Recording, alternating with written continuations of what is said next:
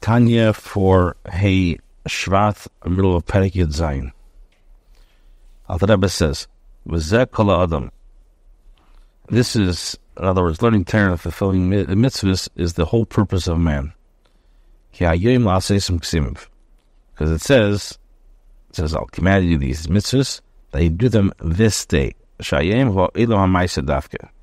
does it mean, Olam? Olam is referring to the actual physical action. Alter Rebbe's point is that the main objective of the commandment to love Hashem doesn't lie in the love itself, but in the practical and wholehearted fulfillment of the commandment that's motivated by actions. In other words, the main thing is action. Ulamachar, and tomorrow, has explained elsewhere. The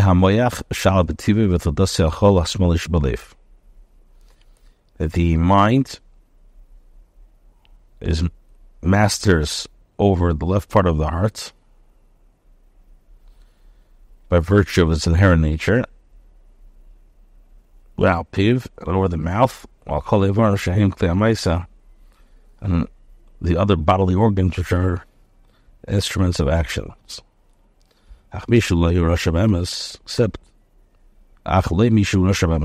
somebody who's actually a wicked person.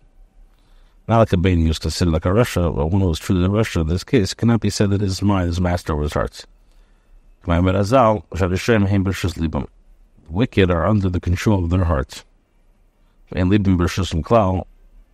heart is not under their control at all. This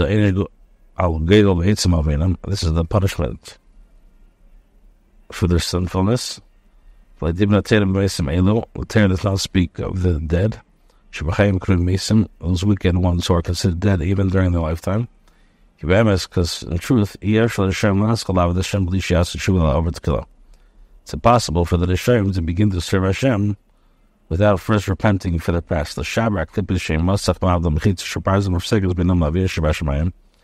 order to shatter the klippos, which form a curtain, an iron wall that interposes between them and their Father in heaven.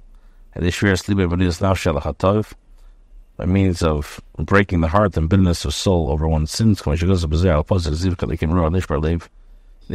as Azar translates, the sacrifice to the Almighty, our broken spirit, a broken continued heart, a broken heart,